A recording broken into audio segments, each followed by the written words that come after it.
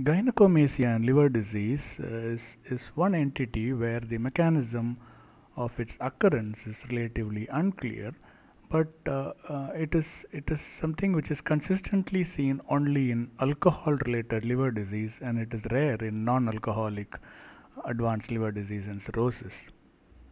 It can occur due to two mechanisms.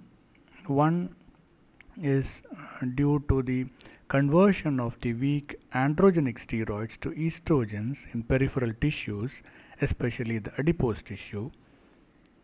And it is also well known that alcohol induces androgenic steroid, and therefore the presence of excessive circulating androgenic steroids could be the reason why the peripheral estrogen generation is more, and therefore alcoholism is associated with gynecomastia.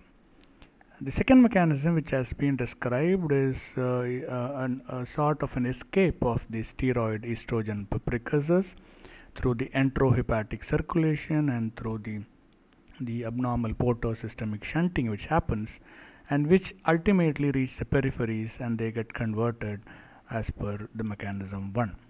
Now, whatever may be the mechanism, consistently it is a finding which we see in alcohol-related liver disease.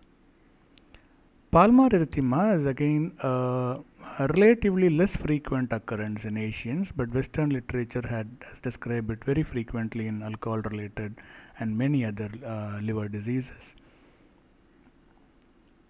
The pattern of erythema involves the thenar and the hypothenar eminence, and also the distal pad of the fingers. It can also involve the base of the fingers around the nails. The central part of the palm is clear. It is a representation of arteriovenous anastomosis in the palm, and steroid estrogen precursors is blamed, as I told in the earlier situation of gynecomastia, and it can occur in pregnancy very frequently in oral contraceptive pills, and Western literature have given it in rheumatoid arthritis.